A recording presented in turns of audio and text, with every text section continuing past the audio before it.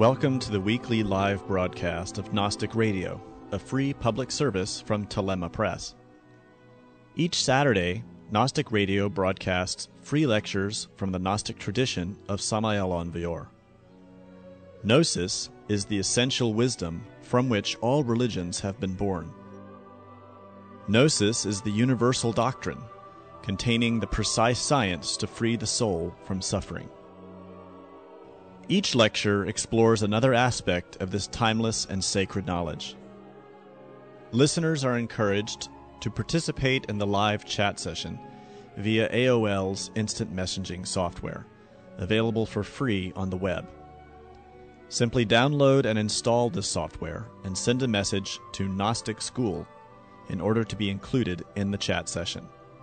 Participants are able to send in questions about the lecture, which will be answered in the broadcast. Participation is free and completely anonymous. For more information about Gnosis, these lectures, or how to install the AOL software, you can visit the website of Telema Press at www.gnosis-usa.com. Now, with heartfelt wishes for the end of all suffering, we present today's lecture. May all beings be happy.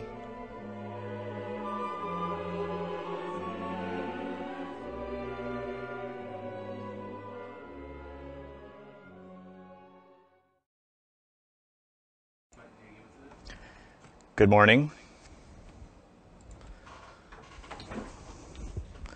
We're going to begin our lecture, continuing in our exploration, our sort of circuitous exploration of the Eightfold Path. Of course,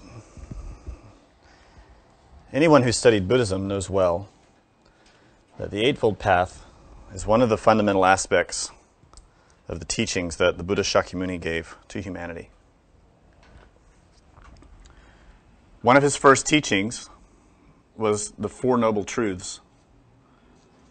And in these Four Noble Truths, some very fundamental aspects of life are defined. And these aspects, of course, revolve around the nature of suffering. The Fourth Noble Truth expresses that there is a way or a path to overcome suffering, to escape suffering. And that fourth truth is further clarified by the exposition of the Eightfold Path.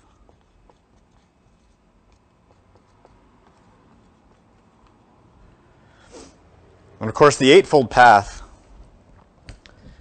provides a basic outline or basic structure of fundamental foundations upon which any aspirant has to work.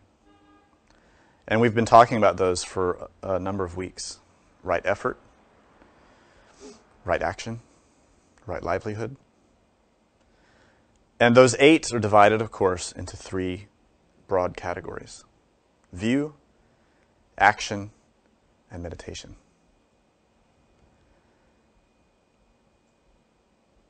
The synthesis of them all, or the point at which they all begin, of course, lies within oneself. To really apply and understand the Eightfold Path, or in other words, the steps to walk out of suffering, we have to learn how to make those aspects of those steps practical, and they have to begin in ourselves. To merely grasp the intellectual understanding or to have a mental image of the structure of the path is insufficient. We need that. We need to have an intellectual grasp of the work, and we need to have an intellectual grasp of the structure.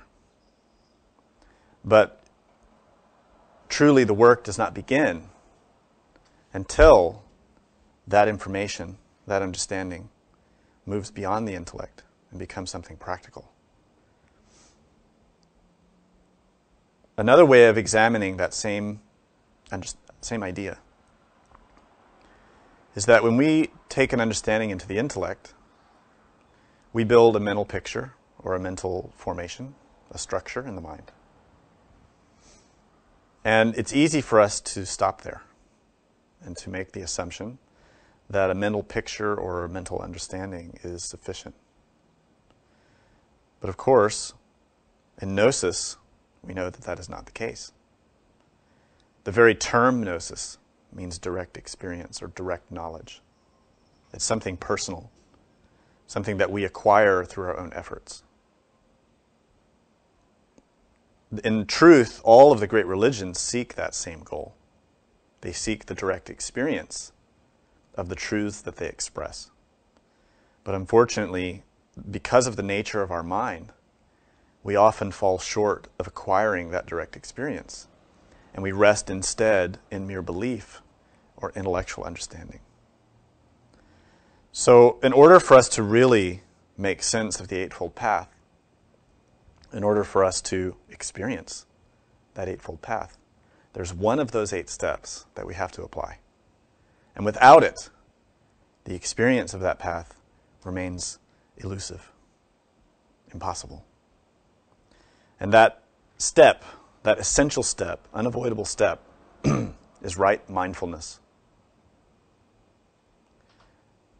You can make all the right effort you want. You can meditate. You can acquire a great intellectual understanding of the teaching. You can read many books and store a lot of knowledge in your brain. But if you do not understand in your own practical experience what right mindfulness is, then you will not be working in the path. You will instead be building mental formations. And this is a very subtle thing, particularly for Westerners to understand. And this is because the Western psyche is so habituated to building concepts in the mind that we mistake that for working with the consciousness. This is a huge stumbling block, and it's not something that is commonly overcome or understood. The reason for that is multiple, largely because of the mind that we have and the ego that we have. But secondly, because the traditions that we've all grown up with in the West fail to emphasize the necessity for mindfulness. There may be, for example, certain schools that know the term, that express the need for mindfulness, but they don't have the practical techniques, and they don't understand how to make mindfulness a living, moment-to-moment reality. And due to that misunderstanding, the students proceed to build very elaborate and quite beautiful mental formations, but fail to enter into the real work because mindfulness is not established. Truthfully, the establishing of mindfulness is a terrible challenge. It is actually a very easy matter to acquire an intellectual understanding of Gnosis or of Buddhism or of Christianity or any religious or mystical school. The intellectual understanding is a child's game compared with the establishing and perfection of mindfulness. This is because the intellect in itself is actually quite simple. Even though we talk about the mind being very complicated and very dense, which it is, the function of the intellect is really based upon a simple axis of duality, which is yes and no, good or bad. And that axis forces or encourages us to formulate mental concepts based upon that very duality. And when we accept those types of formations in the mind as truth, then we automatically set ourselves up for conflict, because any mental formation is equally opposed by another one. So students become locked and trapped in arguments in the mind and fail to establish real mindfulness. Mindfulness itself is beyond the intellect. It's beyond the mind. And due to this, it's more difficult to establish. It's more difficult because we have become so habituated within the mind itself, within the intellect particularly. So the interesting thing is that even a sort of superficial examination of any real scripture like the Bible or the Quran or any of the sutras, we'll find a large number of indications that mindfulness is the very basis of the work. But as I stated, the established religions, the orthodox or sort of conventional powers, religious powers, fail to emphasize it. Now, if we look in the Bible, we find a quote that says, "Keep your heart with all vigilance, for from it flow the springs of life." So that in itself is an indication that vigilance, mindfulness, is the basis from which the springs of life arise. And those springs, as we know in Gnosis, are deeply symbolic. Examining that quote, meditating upon that quote, we find that from the establishment of mindfulness and vigilance comes the very development of our soul. So it's important for us to understand what is mindfulness. What is right mindfulness? What does that mean? Because also in the West, having recently encountered teachings like Buddhism and Hinduism, we have absorbed a new set of terminology. And we've combined that terminology with our own Western understanding, which unfortunately has resulted in the misunderstanding of many key aspects of the spiritual path. Mindfulness is one of these concepts or words that's very misunderstood in the West. So it's important for us to clarify what exactly we mean by the term mindfulness. And we should compare this with words like awareness, attention, and consciousness.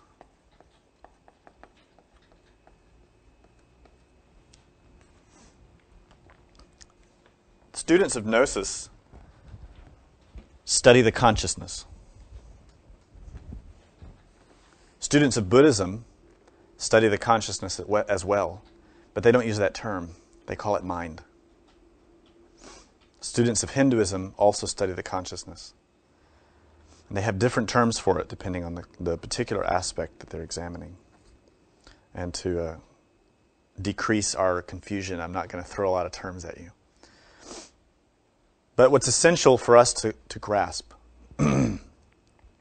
is that the consciousness itself is perception. But this perception is not limited to physical senses. So when we have consciousness, we have the ability to perceive. When you look at consciousness in that way, then you can understand that all living things perceive. And so all living things have consciousness. This is something that the intellect itself can grasp rather easily.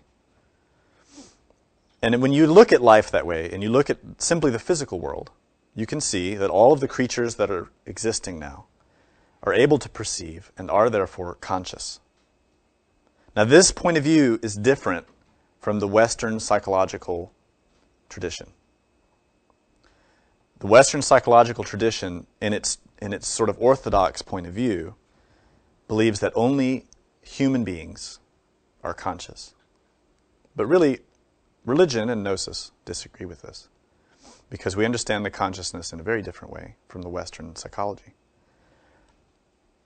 If all creatures are conscious, then we can understand that there are levels. There are grades of consciousness. There are different qualities, different capacities. And this is quite simple to see when you compare the ability of a plant to perceive with the ability of an animal. It's evident that a plant can perceive because plants react to physical phenomena. They react to light, they react to heat, they react to sensation of different kinds. Certain plants will react in the presence of music. Certain plants will react in the presence of a person. Some will react in the presence of different kinds of animals. So there is perception there, which means there is consciousness there to the level of that plant. The same is true of an animal. They have consciousness and perception in their level. And of course, we have a certain degree or a certain level of consciousness. Unfortunately, we think we have the maximum amount of available consciousness. And this is, of course, untrue.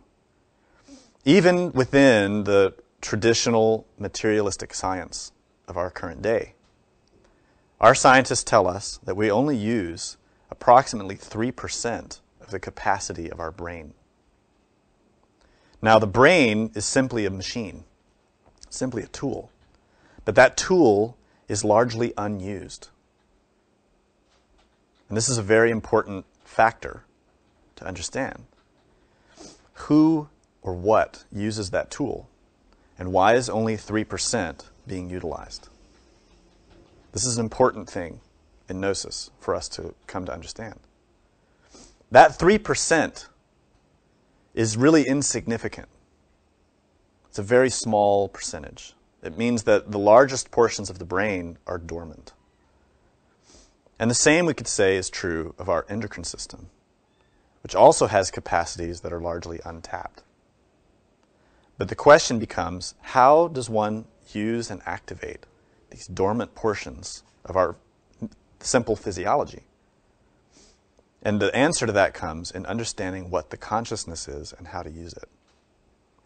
So, returning back to our terminology, understanding that we have consciousness developed to a certain degree, we should understand then how to use it. Firstly, to understand if we use it. Just because we have something does not mean we use it. We obviously see that's true in the case of our physical brain, if we're only using a small percentage. What about the consciousness itself? How do we use our own consciousness? In all likelihood, very few of us could give an exact definition to that question. And this is really a tragedy, because the consciousness itself is our true inner nature. But asked to define it, who among us can really define consciousness? Asked to express its qualities, who among us can truly define the qualities of the consciousness? This is not easy to do. And yet, we believe we are conscious. So there's a little bit of a contradiction. The foundation, the fundamental starting point of any real teaching, spiritual teaching, is to comprehend what is the consciousness and how does it work. Now, of course, as I mentioned, in the Western traditions, this understanding is largely lost. You can find signs of it. Of course, quotes in the Bible, quotes in the Quran. You can find a little more information about it if you examine the tradition of Eastern Orthodox Christianity, where they have a better understanding of how the consciousness works. And there are writings from, let's say, the Desert Fathers from many hundreds of years ago, where they express a clear understanding of states of consciousness that are beyond our normal, what we would call vigil state. But, by and large, we today do not have that understanding. So right mindfulness is that science to grasp that understanding, to achieve the understanding of the consciousness itself. So we'd start talking about these terms: awareness, attention, mindfulness. If the consciousness is perception, then we can relate it to a light. And as we're all currently inhabiting our physical bodies, or at least most of us are, we can say that the perception of the consciousness is arriving through the filter of the senses. This is our starting point.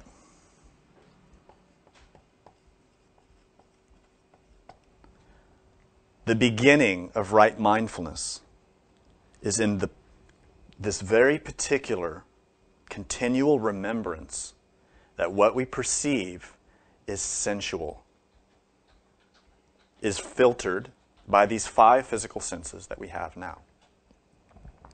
touch, taste, sight, etc. The perceptions that arise and that enter into our understanding are filtered. They're not pure. They're not complete. In Buddhism, there's a famous sutra called Satipatthana. And in that sutra, the Buddha examines and outlines the 4 foundations of mindfulness.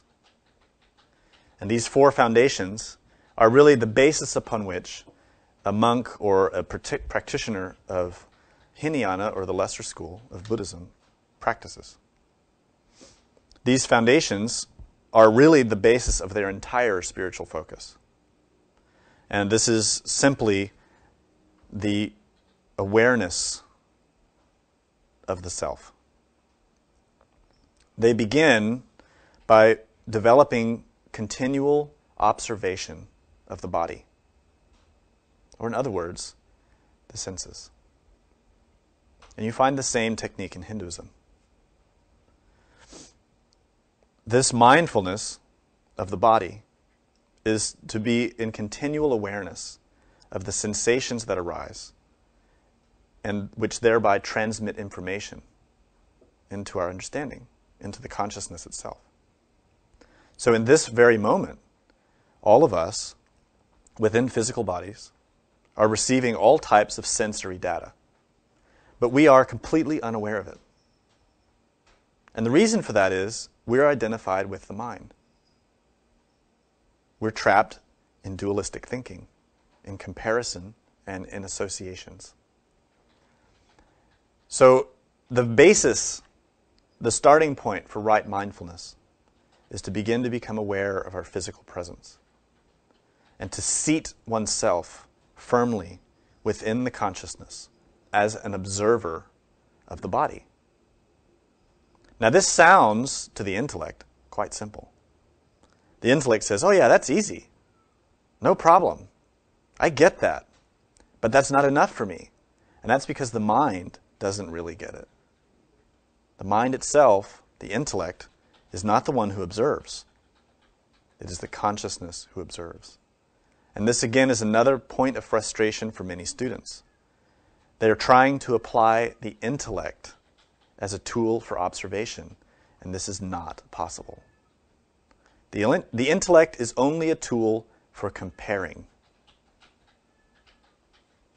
So when we are receiving sensations and observing ourselves, if we're comparing, we need to watch that closely.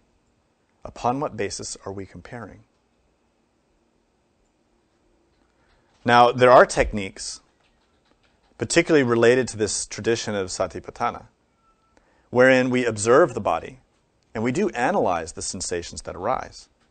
We compare those sensations based upon the simple axis of duality. Are these sensations pleasant or unpleasant? Now, properly applied, that comparison can be fruitful. But it is still using the intellect. So it is an introductory level of observation. It's worth using. We are at the introductory level of the path. And we need to take advantage of the capacities and limitations that we have now. Work within where we are. That's why the Buddha taught that technique. When observing the body, observe the sensations that arise. If you're trapped within the mind, see how the mind itself is a trap. So when a sensation comes, when you're feeling yourself sitting in a chair, observe those sensations. Are they pleasant or unpleasant? And then observe, how does your mind react to that? Another simple but very effective technique. Become aware of the senses themselves. For example, are you aware of your eyes? Because you are seeing. And I would say that there's probably only been a couple of times in our life that we've been aware that we have eyes. How many years have we been alive and not really realized that fact? And this is a lack of mindfulness.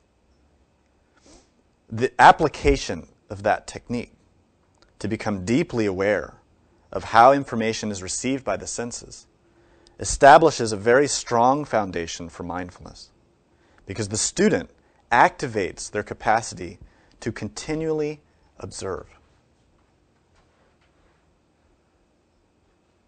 Now, meditation itself is simply an extension of that capacity.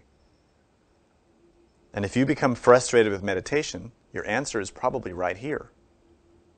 Learn to be mindful, and meditation becomes easy. Meditation is actually an extremely simple art. What makes it difficult is our own mind.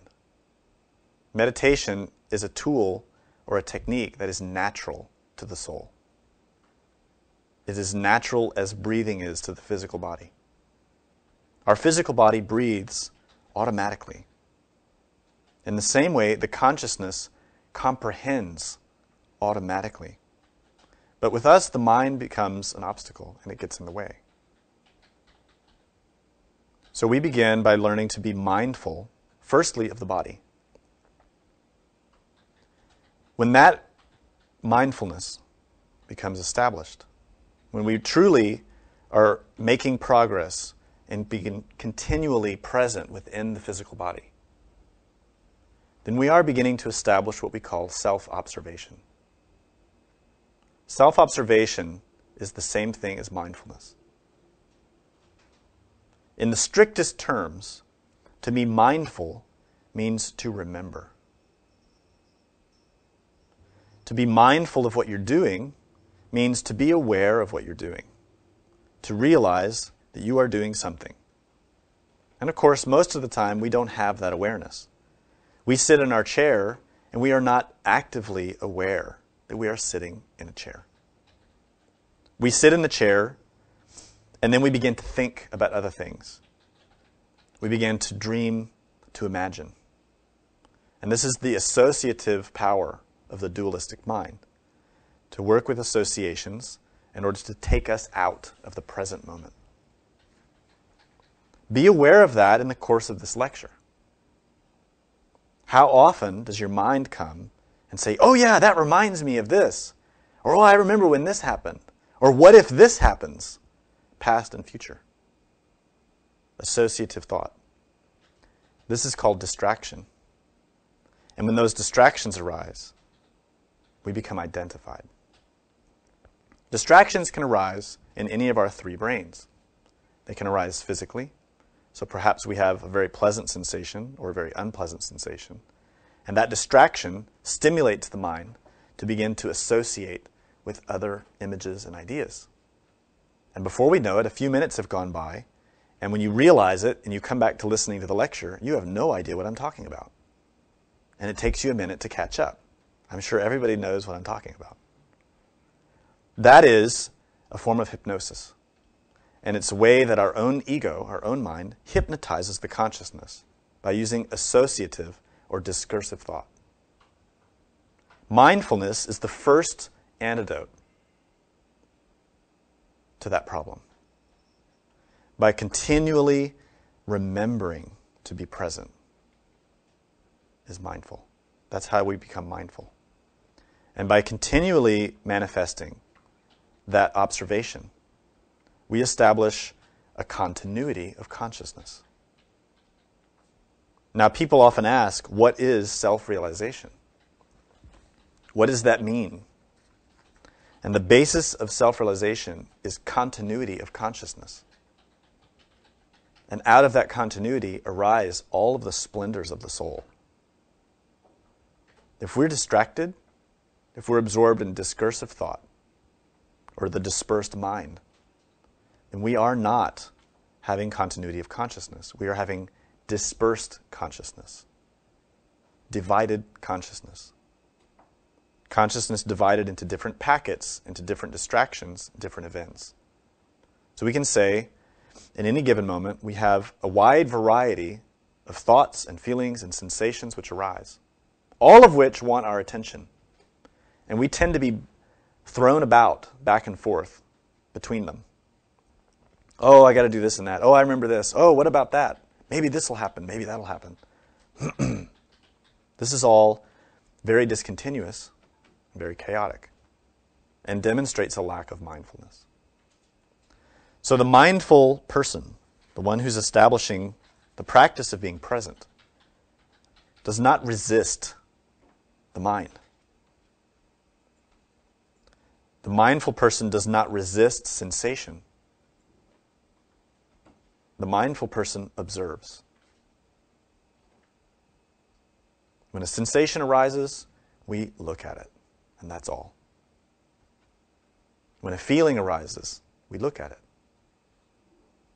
But we are separate from it. Now, this sense of separation seems to be quite confusing to the student. But it's really simple. And it requires no intellect at all to do it. It's an effort of the will in the consciousness. And it's quite simple. If a feeling arises in your body, a sensation, you observe that. You are not that sensation. And if you observe your body right now, I'm sure you can find some sensation somewhere which is strong enough for you to observe it and to recognize in yourself right now, there is a sensation happening over there, in your foot, in your arm. But you, as the observer, are not that sensation. There you have established the perception of that distinction. The intellect doesn't need to interfere with that at all. So don't bring it. Just observe. Notice that when a sound happens, you observe the sound. It arises, it passes away. When I say a word, I speak a sentence, it arises, and it passes away. You are not those words, but you observe them. Your brain is not those words. Even the way that that information is translated into your understanding, that is not you. The commentary that you hear in yourself about what I'm saying is also not you. You have to keep backing up. Keep separating. And at a certain point, you come to recognize that behind the senses, behind the body, behind feelings, behind thought, is pure perception. To experience that requires no book. It requires nothing but your own effort. And that experience transforms you. When you really see in yourself, in this moment, that you are a perceiver who does not require thought or feeling or sensation, you are establishing self-observation, mindfulness. And the continuity of that point of view is the basis of your interior spiritual revolution. And in the moment that you lose that and begin to think and to begin to revel in your feelings or revel in sensation, you go back to sleep. Notice how difficult it is to maintain that continuity of observation. It takes a lot of willpower, and it takes a lot of effort. That is what we mean in Gnosis by right effort. And it is also what we mean in Gnosis by right view. And it is what we mean by right action. So all of the steps of the Eightfold Path are unified in right mindfulness. That Eightfold Path is one. It is the fourth noble truth. It is, and there is a way to escape suffering. And that way is by becoming conscious. Now, it's important to clarify something. Even those who learn black magic learn to be mindful. Even those who learn black tantra, who learn sorcery and witchcraft, learn to concentrate. And they learn to be mindful. So what's the difference? What do you observe? And how do you observe it? The establishing of mindfulness is critical. There's no question about that. Every scripture points towards that establishing. Every tradition knows and understands that mindfulness is the basis upon which we realize those truths. Black magic realizes the same thing. Those who teach wrong paths also teach how to meditate, how to concentrate, how to observe. But they teach it in a different way. The distinction is this. When we establish mindfulness, we have to separate from thinking. We have to separate from feeling. And we have to see their inherent nature. To simply, through a force of will, to develop directed attention, this is good, but it is not everything. The black magician also learns to concentrate, learns to meditate, learns to focus. And that's how they empower their works, through that force of will. But the consciousness that they learn to direct is deluded consciousness, which is trapped in pride, in anger, in fear, in envy. This is why we say we need to understand all the aspects of the Eightfold Path. Because action, that aspect, those three parts of the Eightfold Path, action is concerned with ethics. What is right and what is wrong. To concentrate is an easy matter. When we become identified with a feeling, we can concentrate very well. When someone betrays us, we have no problem thinking about that continually and focusing on that from moment to moment. When someone makes us angry, we have no problem being continually aware of that anger. So that is a form of mindfulness. It is a form of concentration, but it is wrong. The right thing to do is to be aware of those feelings, to be aware of that anger, but to separate. To recognize the consciousness does not feel anger. The free consciousness, that is, the essence. The being is not a victim of those feelings. The true innermost parts of ourselves do not become identified with those sensations and feelings. So we have to understand how to apply mindfulness, how to utilize the tools that are present within ourselves.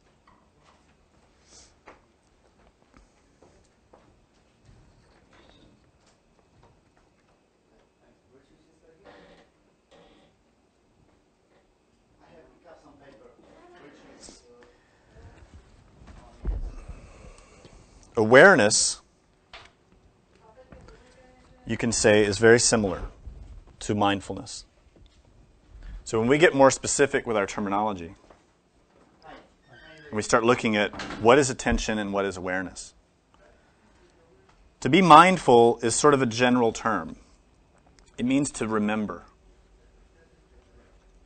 what we're doing, to be continually present. In Tibetan Buddhism, they often call this mental glue. And this term is very interesting because it illustrates that mindfulness is that capacity of the consciousness to hold our understanding together. What allows us to be continually aware, continually observing. It prevents the attention from forgetting about or losing the object that we observe. Attention is focused. It is directed. So we can say in this way that it's more or less like a flashlight or a laser because it's a very concentrated, very directed force. So in meditation practice, when we first learn how to concentrate, we take some type of object and we learn to concentrate our attention. This means we learn how to become exclusive, to focus attention exclusively on one thing. And the goal there is to develop one-pointedness, or pratyahara, or shamatha. And this one-pointedness is simply the development of attention, directed consciousness. Now, awareness is general. It's diffused. So in this moment, your attention, hopefully, is on what I'm saying. But at the same time, you can remain aware of your environment. So that's the distinction. But the third aspect is to be mindful of all of that. And that mindfulness is the mental glue. It's that remembrance from moment to moment, that you're paying attention and that you're aware. So we can't use these terms interchangeably. And unfortunately, due to laziness and misunderstanding, we do. But it will help us to comprehend the teachings if we use them in the right way. So mindfulness, further defined, would be, the first aspect is that it prevents the attention from forgetting. Right? Prevents forgetting. So in meditation, when we learn to concentrate, this is our first challenge. Because we continually forget what we're observing. Because the mind distracts us. So this is why in the beginning of meditation, the most important thing for us to develop is mindfulness. To remember that we are meditating. To not forget that we are meditating. Now this takes effort. Because in the beginning, the student takes their object of observation, observes it, and within a few moments is thinking about something else, is dreaming, forgets that they're supposed to be meditating, and maybe 15, 20 minutes back and says, oh, I'm supposed to be meditating. I forgot. The antidote is mindfulness. What that event illustrates is that that student is not mindful during the day. That student is distracted all day long by thinking, by feelings. So the student is then advised to become mindful in the course of the day, to be aware of what one is doing at all times. And a good practice for that is do one thing at a time. Do one thing at a time. Do it with great attention, great care, and you will develop mindfulness. The second aspect of mindfulness is that it holds the attention on the object with endurance. And again, we need this in meditation. In order to really comprehend anything, any phenomena, we must hold the attention on it. But if we don't have mindfulness, that is the continual remembrance of what we're doing, then the attention becomes distracted by thoughts, by memories, by desires. So not only does mindfulness prevent the forgetting, but it needs to establish the endurance to withstand the distractions of the mind. Now, in the third aspect of mindfulness is to maintain a continuity of familiarity. And what this means is that as you're observing a given thing, to be mindful is to be aware of what else you've seen. Now, this is particularly important in meditation. Because when you meditate, you need to have the awareness, the mindfulness, that when a thought arises, you've seen that thought before. We don't have that right now, and that's why I become so distracted. This is also true all day long. We fail to realize that most of the thoughts we've had today, we had yesterday. The majority. Most of the feelings that we've had today, we had the day before. But because we're not mindful, we don't realize that we're constantly repeating the same sensations, the same thoughts, and the same feelings. With the application of mindfulness, we start to recognize that. And then those same thoughts, those same feelings, and those same sensations become a stimulant for awareness. This is the first step of how we learn to use the mind against itself. With mindfulness, we begin to see the mechanicity of the mind. So when a thought arises, the mindfulness remembers, I have seen that thought before. And we can immediately separate and not be identified. That produces comprehension. So, concentration is built upon this basis. True concentration. Concentration is really attention made very strong. We all have the ability to pay attention to a certain degree. Maybe not for very long.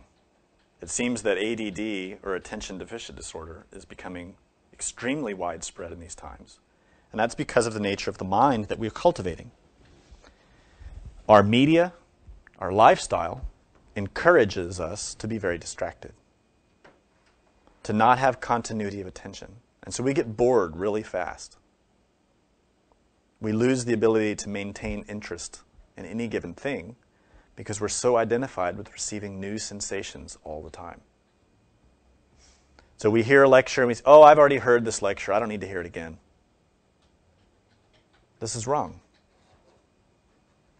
If you really knew the contents of the lecture, you would be awake. It's simple. The consciousness needs to learn. And the consciousness learns through directed attention. The mind flourishes in distraction, and the mind is the basis of suffering. So to transcend suffering, we have to disempower the mind. And that's only possible by taking the consciousness out of it. We do that by establishing mindfulness and attention. So attention, focused, disciplined, becomes concentration. Concentration is the method by which we comprehend. And comprehension, which is not a capacity of the intellect, it is a capacity of the consciousness or the soul. Comprehension is the basis of spiritual development. It is the understanding of right and wrong. It is the understanding of the Eightfold Path, of right action. It is the understanding of suffering. So to reach the understanding of suffering has nothing to do with the mind.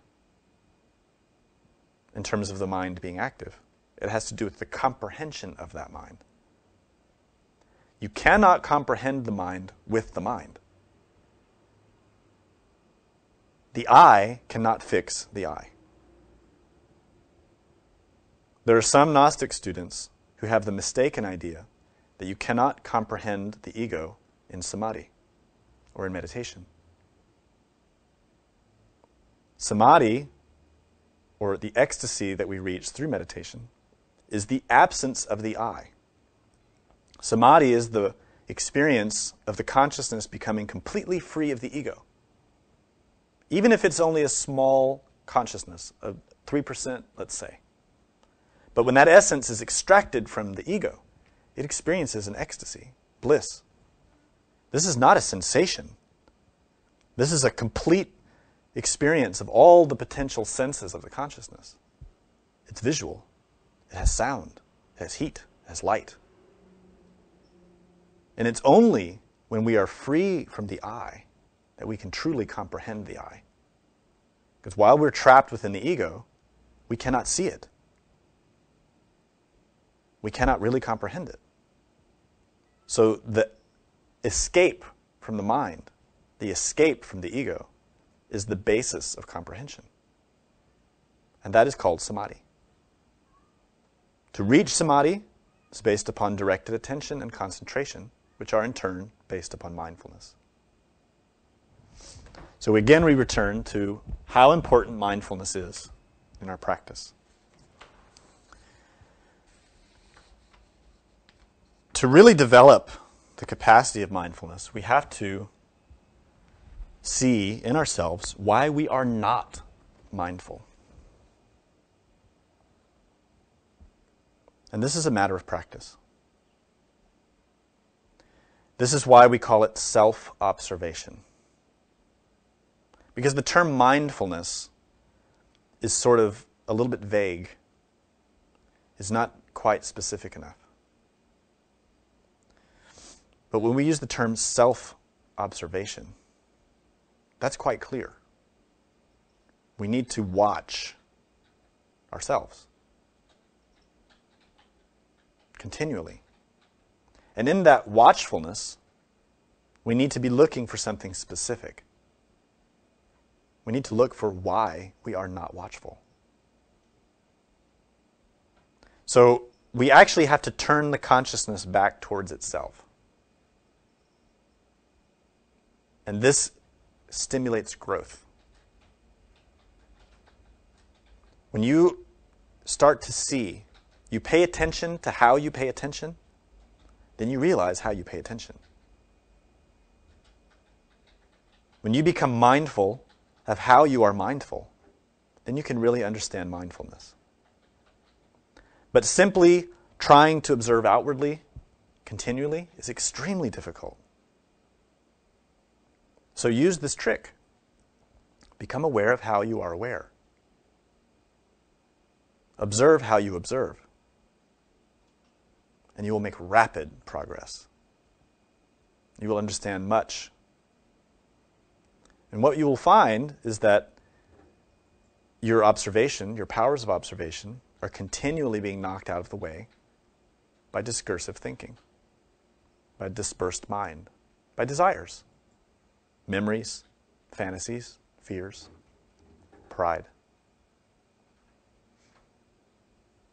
To be mindful, truly mindful, is effortless.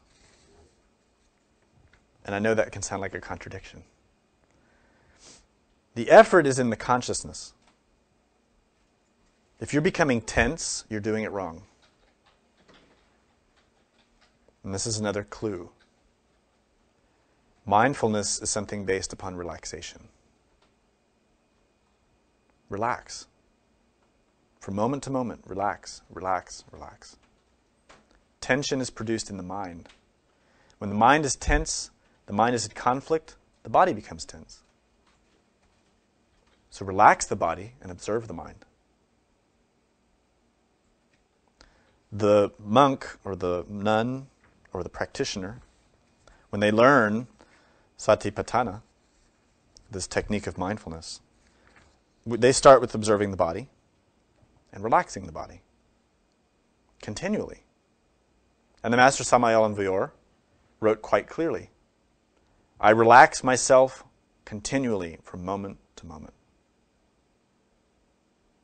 So self-observation is based upon relaxation, and so is meditation. Tension is an obstacle, and tension is produced in the mind by conflict, by desires which conflict with reality. So we relax, we observe the body. With the establishment of that mindfulness of the body, we begin to look deeper. We begin to observe our feelings.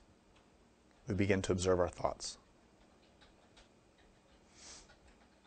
There's a practice that's often taught in conjunction with these techniques. And in the Pali language, they call it anapanasati. And really this is just mindfulness of breath, to observe breathing. It's a very common technique. It's a very effective technique. So if you study any kind of Hinayana Buddhism, the part of the lesser vehicle, and in fact, in many of the schools of Mahayana, they teach this technique. It's also known in Christianity. It's known in Islam. It's also known in Gnosis. The basis upon which anapanasati works is to be continually mindful of the process of breathing. And the reason for this practice, or the effectiveness of this practice, is that it is not based in any idea. It is not any kind of concept or thought. When you observe the breath, you do not observe the idea of breathing. You don't even observe the emotional quality of breathing.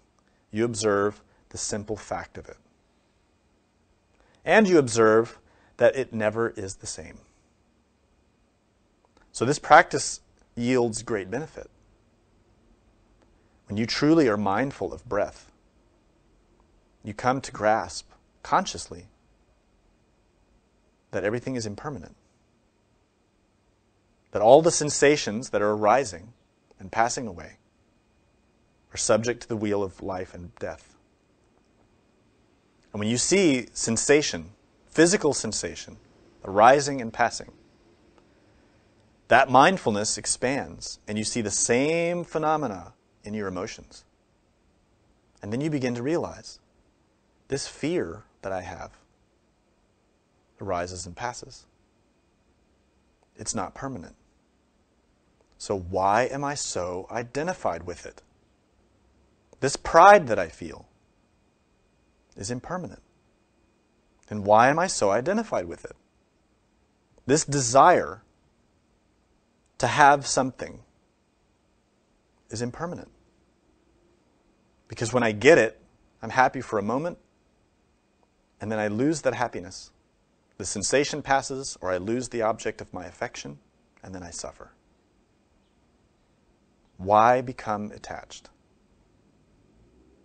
That observation, the mindfulness of that impermanence, is a very powerful catalyst to help us transform the way we receive impressions and the way we act. So mindfulness of breath is very effective. But we cannot stop with mindfulness of breath. Practitioners of the Hinayana schools often do just that. Unfortunately, some believe, that by being mindful of breath, they establish concentration, and upon the basis of that concentration, they will become self-realized as a matter of course. This is wrong. Self-realization is acquired through comprehension, through comprehending the inherent nature of all phenomena. And that begins inside of oneself, to see the inherent nature of sensation, of feeling, and thought. In the Mahayana schools, they take this practice a little deeper. They observe the sensations. They observe the brain. They observe, the body. They observe the feelings. They observe the thoughts. But they observe them all from the point of view of emptiness. And this is the real difference in the Mahayana schools, the greater vehicle. They observe that the feeling that arises in its basis doesn't exist. It arises and passes. It has no real existence. It's conditioned. It's dependent on other factors. So why be identified with it? And upon that basis, they begin to recognize that there is no self. There is no ego. There is no I. The practice of mindfulness begins to point that out to us in a very clear way. You observe you're in a difficult situation and someone is criticizing you. And when you observe yourself very carefully, you notice that it is an ego. It is one part of the mind which is reacting to the criticism. But you, as the observer, if you remain separate from those feelings, you recognize those feelings are an illusion. They aren't real. But unfortunately, in the past, I've always mistaken them for being me. And when that experience arises, through the application of mindfulness, where you can see that you as a consciousness are not anger, the realization arises that the I is not real. The consciousness is real. The I is not.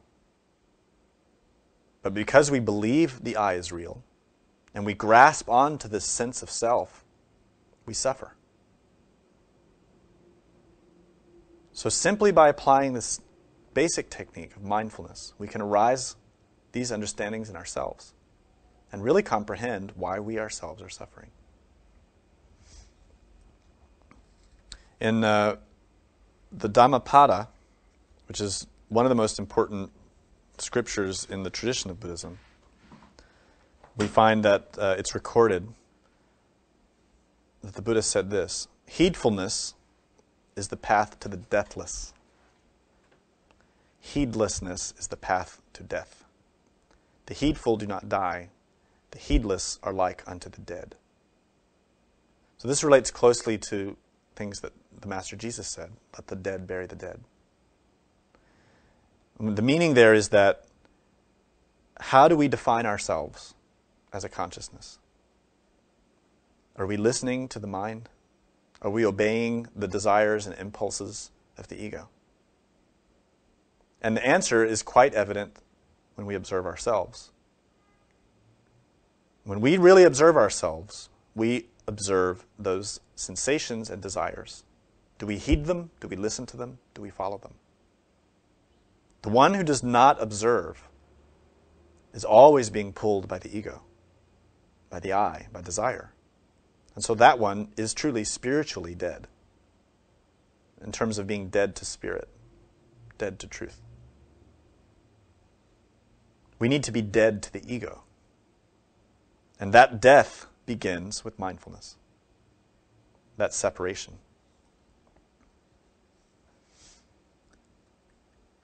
More on mindfulness can be found in another sutra from Buddhism, where the Buddha wrote, or said, and it was recorded, if, while going, standing, sitting, or reclining when awake, a thought of sensuality, hatred, or aggressiveness arises, and he tolerates it, does not reject, discard, and eliminate it, does not bring it back to an end, that one who in such a manner is ever and again lacking in earnest endeavor and moral shame is called indolent and void of energy.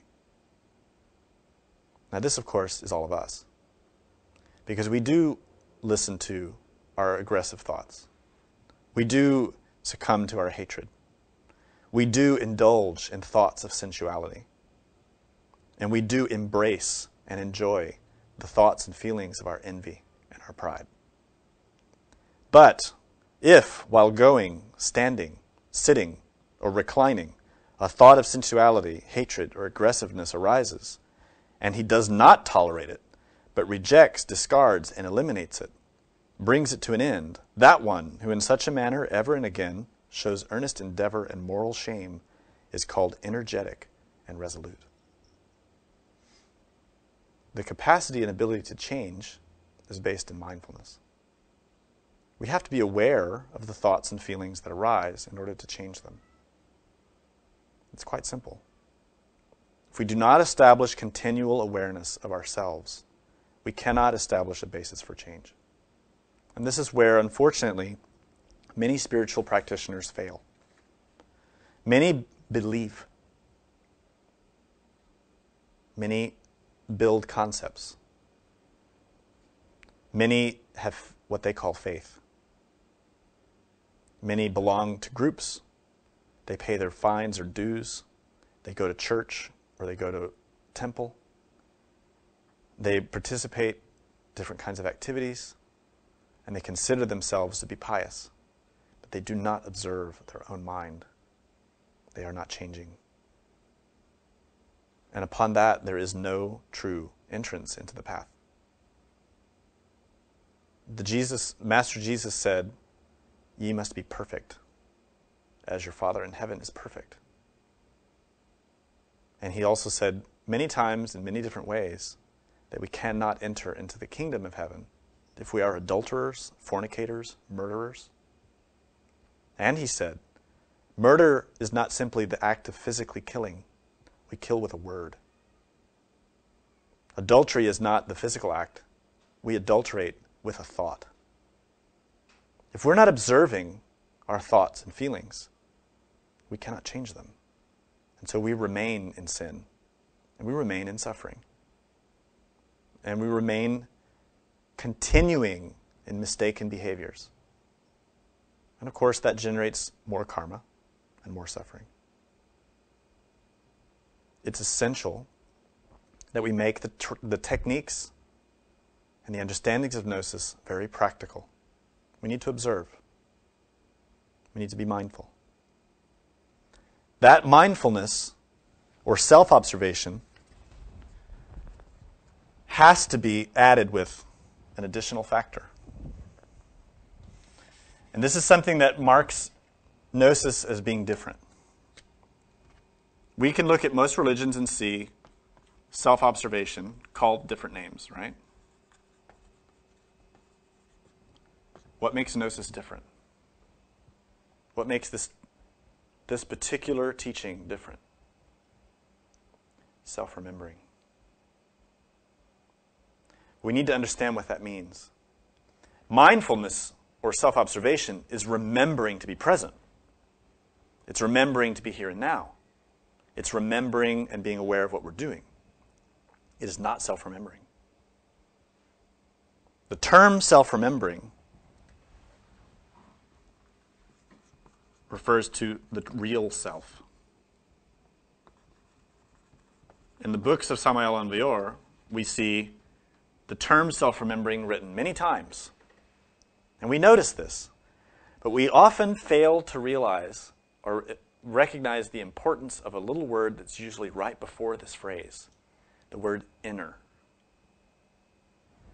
And even when we read this inner self-remembering, we think of it as self-remembering within ourselves.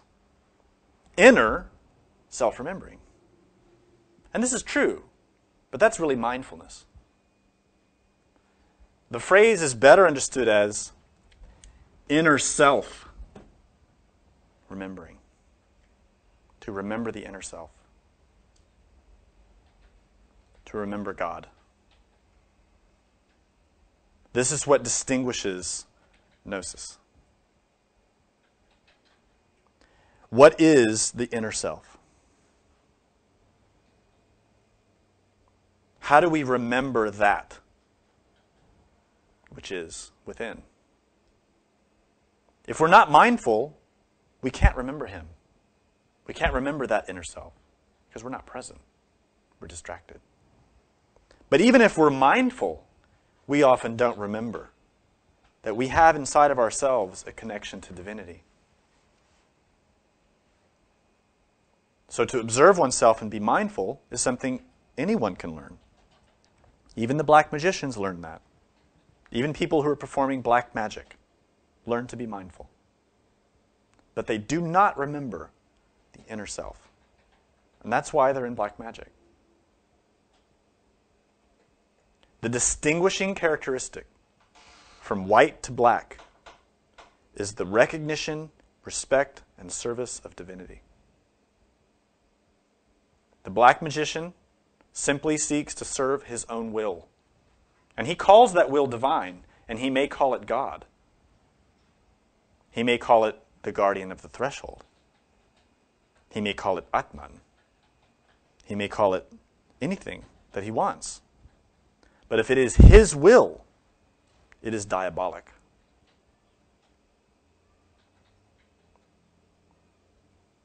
May thy will be done on earth as it is in heaven. Thy is the inner self. Thy is our real being, who is far beyond the I. He is the self who has nothing to do with our false self. The inner being, or the innermost, is the source from which our essence springs. In Christianity, they call him the Father. In Hinduism, they have different names. Brahma, even Atman can be used. In Buddhism, they have a vastly complicated way of perceiving this inner self. But in essence, they say the self is empty, which is true. They say the self does not exist, which in a sense is true. But this inner self is really our true nature. And it is devoid of what we think of as self. And that is why Buddhism and Gnosis agree. There is no self. We say there is an inner self, but we also say there is no self. How do you resolve that? Through experience. Through comprehension. Then you understand. This inner self is the channel or source of the energy which illuminates the soul. So, to be mindful is essential. But we need to combine that with the remembrance or awareness of our inner divinity, not the I. And this remembrance, if it's true, comes with humility and a sense of repentance. Many people say, I remember my inner God, but they say it with pride. This is false. This is ego. Many people say, my inner being is the master so-and-so. My inner being is a great logos, and I am his dhyani bodhisattva. This is pride. This is not self-remembering. Self-remembering is a quality that is so precious and so humble and so pure, it cannot even say the word I. Cannot even say it. Because in the presence of that inner divinity, we see that we are nothing. We are insignificant. Less than dust. And this is not just a theory. This is not just a pretty or poetic idea. It is a terrible fact. We have too much pride. That's why we suffer. Real self-remembering is humility. It is the absence of I and the presence of the divine. When the I becomes cleared out and removed, then God can enter. But the I can only be removed when we are aware of it. If you don't see the I, you can't remove it. So you have to be very mindful. In the Bible, we find some very good instructions related to mindfulness. But on first glance, it may not appear to be related to mindfulness. But if you look in the book of Proverbs, you will discover that the bulk or the mass of this beautiful book is really related to mindfulness. This selection of writings is attributed to Solomon, the great wise king. And it's a selection of chapters wherein the father expresses to the son how to become wise. We need to understand that the father in this case is the inner self, is that divinity, who's expressing to his son, us, how to achieve the work. So we see here in Book 2, my son, if you accept my words and treasure up my commandments, if you make your ear attentive to wisdom and your mind open to discernment, if you call to understanding and cry aloud to discernment, if you seek it as you do silver and search for it as for treasures, then you will understand the fear of the Lord and attain knowledge of God. Do you notice that in that passage is repeated attention, discernment? That's mindfulness. The emphasis here is to be aware, to learn how to discern one thing from another. And he says quite clearly, if you do this, if you seek for this discernment and understanding, you will attain the fear of the Lord and attain knowledge of God. Knowledge, of course, is Gnosis. It is Da'at, the hidden sphere of the Kabbalah. And that knowledge is the knowledge of the tree of good and evil, and the knowledge of the path in order to return back to our lost state of purity. If you call to understanding is, of course, to call to Binah, the Holy Spirit, which is, of course, that fire which illuminates the tree. Discernment is possible only with conscious attention, with mindfulness. A little bit later in the same book, we also find a line that is important. It's in book 4, 23. He says, more than all that you guard, guard your mind. for it is the source of life. Right there is the biblical exposition of the importance of mindfulness.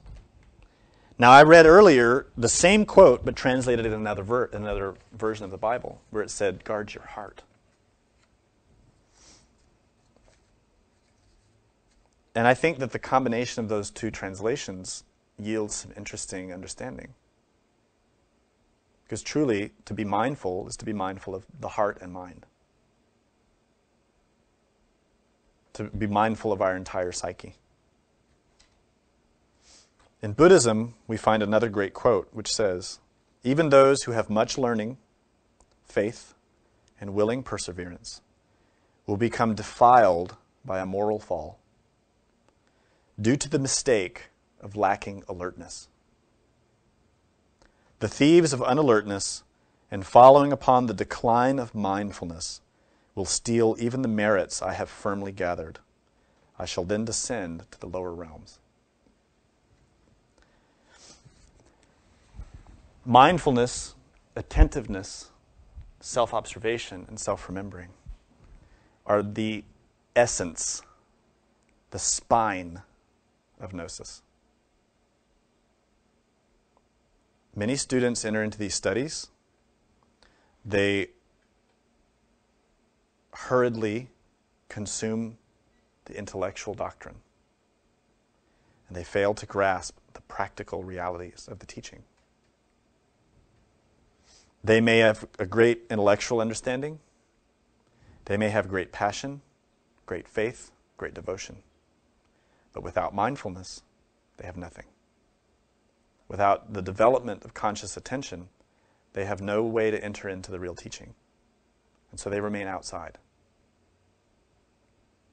Now, unfortunately, in these days, there are many like this who are teachers. There are many in different spiritual groups around the world who teach beautifully, but have no true understanding and no comprehension of the teaching. And it's because they have not truly understood how to make that teaching practical and how to develop conscious attention and mindfulness in themselves. It's essential that we work on a continual basis to be mindful. But simple mindfulness is not enough. That mindfulness must be accompanied by the remembrance of our inner self.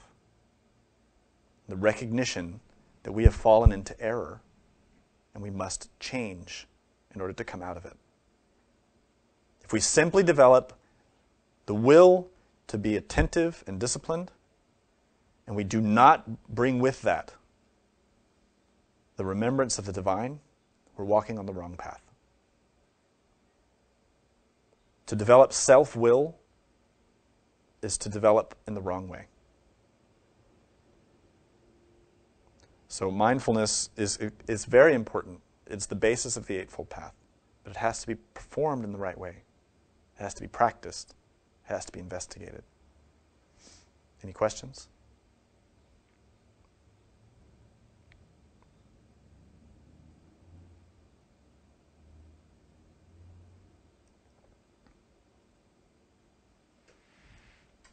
I just think it's not exactly a question, but I think one of the biggest things as far as self-observation is, as you mentioned, you have to be actively aware.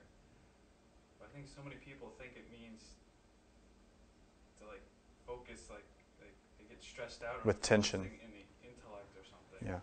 It's like you have to be passive to the way you usually are to be active through the. Yeah, that's a good way of putting it. You have to be passive to the way you usually are. So your normal way of being has to become passive. And if your normal way of being is very active, you're not doing it. It's a good way of putting it. You can observe in yourself and in other people the personality. The personality is, of course, the face that we use to get through life. If that personality is active, the consciousness is asleep. This is a very important distinguishing factor. We need to always be aware of how our personality is working. And if that personality is giddy, excited, expressive, or depressed and angry and upset? Where is the consciousness? This creates great discomfort for the student, because in the beginning it feels like we don't know who we are. We begin to become confused, even afraid. And unfortunately, there are some who don't have the strength to withstand that fear. So they leave these studies in search of something easier. And it's unfortunate, because they're running away from their own selves. And you can't do that. You are what you are, and you carry it with you until you change it. It's better to be very sincere and to see it's true. You are not who you think you are. And so long as you think you are who you think you are, you're wrong thinking. You're trapped in wrong thought, wrong understanding. The willingness to see that we are not what we think we are, and we are, in fact, what we don't want to be, takes courage. And that's why the Master Samael and Vuor said, we have to first unbecome what we are in order to become what we should be. And in the beginning, this is very difficult. We tend to think that we can take what we are and just make it better and go to heaven. But what we are cannot go to heaven. What we are takes us to exactly where we are, which is trapped in suffering. To escape suffering, to transcend pain, to transcend uncertainty and fear, means we have to unbecome what keeps us in that state. You have to not be what you are to become what you are not.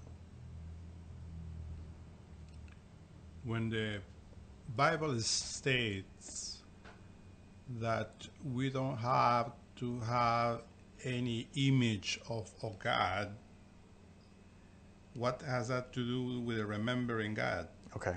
The question is that when the Bible says we should not have any image of God, what does that have to do with the remembrance of God? To remember God does not require an image. And truly, when that statement is made in the Old Testament, that is referring to the ultimate aspect, or the highest parts of the tree of life, which truly have no image. There is no image that can represent the absolute. Yet God enters into form, and form has an image. So you have to understand it in context with the tree of life. You cannot make an image of the absolute, but you can make an image of an aspect of God, or an embodiment or manifestation of God. So in the same way, we may have an idea or a mental picture of what God is, but God is not limited to that. Someone from India, or who is a practitioner of Hinduism, pictures God as Shiva and worships that image and that understanding. But that is not all God is. Someone in Christianity worships God as Jesus. And truly, God entered into that vehicle. But that is not all that God is. In the same way, within ourselves, we begin to approach God. And we use images. But we have to always remember, God is more than that. The image is a vehicle. The image is a doorway. Same thing in Tantric Buddhism. They use visualization and imagery as doorways to access different parts of the consciousness. So the Tantric Buddhists learn to visualize and imagine a deity. And the practitioner imagines themselves becoming one with that deity, and then learns to imagine seeing through the eyes of that deity, as if they were that deity. And this becomes a way of seeing the ego for what it is. Nothing. But none of that means that we have made an image of God to worship that image. It's a vehicle towards understanding. So self-remembering is really the same. We have to use it as a step towards understanding. Yes? When we remember God, what sphere of the tree of life do we remember? So the question is, what sphere of the tree of life do we remember God in? God is not limited to a sphere. Truly, God is in everything. To remember God is to realize every atom of your body is illuminated by Him. You see because of the fire that He gives to your senses. And that fire gives the capacity for the perception of imagery. And you hear because the fire of God, that intelligence, is within the auditory systems that feed those vibrations into your brain. It's not a matter of saying, I'm remembering this mental idea I have of Atman, who's in the sphere of Chesed. No. It's remembering God in yourself. Why are you alive? How are you alive? Have you considered the miracle of your body? Have you considered the incomprehensible nature of perception itself? If you observe that, you begin to approach what I'm pointing towards. You cannot limit the self-remembering of God to a mental picture or a concept. It has to be practical. It has to be in the moment. What are you experiencing right now, and how is God behind that? If you're observing your mind, and you see anger, you see pride, or you see fear, is God behind that? If you're observing yourself, and you're observing how you observe, where is God? Do you feel that? Do you feel God when you're angry? How do you remember what you do not know? These are questions to ask yourself. And through that type of questioning, you stimulate your consciousness to reach out, to not be limited by the concepts of your mind, by a mental picture, even of the tree of life. God is not limited to the tree. He is the tree. Your consciousness is not limited to the tree. It is the tree itself. When you remember God, you're trying to understand and perceive your own conscious nature. That is self-remembering. To feel and perceive directly right now. How is it that God is manifesting right now? Are you aware that God is within everything? That is self-remembering. To be mindful is simply to be aware of what's going on. To be self-remembering is to be looking for the divinity behind phenomena. And that's why we say all inherent existence is empty. That emptiness is the absolute. And that is right view. Right view is the point of view that says these manifestations, these phenomena, these events that arise and pass are empty. Their inherent nature is the absolute, which has no image. That is self-remembering, and that is right view. But to say, I have my Atman, I have my inner father, and he looks like this and that, and he wears this color of robe, and he has a big crown and this and that. That is not self-remembering, that is a mental picture. And it's fine, you can use that. But go past that. Reach beyond that. Look into the inherent nature of phenomena. Then you will begin to access the direct experience of what God is. If you build a mental picture, you will stop right there. So you can say that all the spheres represent different aspects of the being. That's correct. The tree of life is a map of the consciousness itself. The tree of life is a map of the being. The being has many parts. Not one, not two, many. Samael Aun Weor has stated, the being is like an army of children. It's a huge collection of different parts that are one, ultimately. But the work of self-realization is to unify all those parts completely. That is to become a Paramartha Satya, to have absolute consciousness of all of the parts of the being. And unfortunately, right now, we don't have consciousness of any of the parts of the being. We are a part of that. We don't even have consciousness of ourselves.